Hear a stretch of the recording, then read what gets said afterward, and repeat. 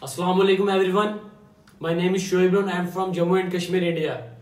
I am a MBBS foreign student of Russia University. Would like to talk about MBBS profession exam 2020.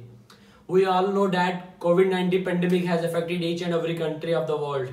Among that, education institutions have also been closed since March, due to which MBBS students are facing problem. I would like to highlight them today.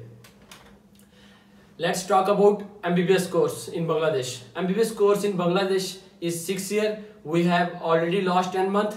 If our exam will held in December, Jan, Feb, it will take further 3 or 4 months. And we have to give an FMG exam in India after MBBS course. Will taken next 6 months or 1 year.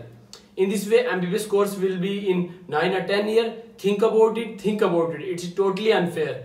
If the session is prolonged, let's talk about fees. If the session is prolonged, college will demand us to pay extra fees, which will be very difficult for us in the financial distress period.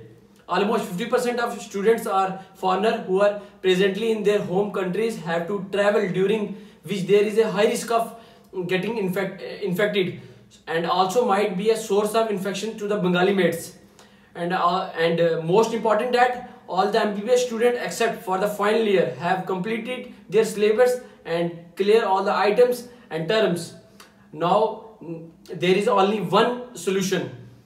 I would like to request Director General of Health Education Bangladesh to consider auto promotion first, second and third prof students on the basis of internal assessment and our previous prof results, and please start our new session online as soon as possible. Thank you so much. Khuda Hafiz, Fi Amanullah, stay safe.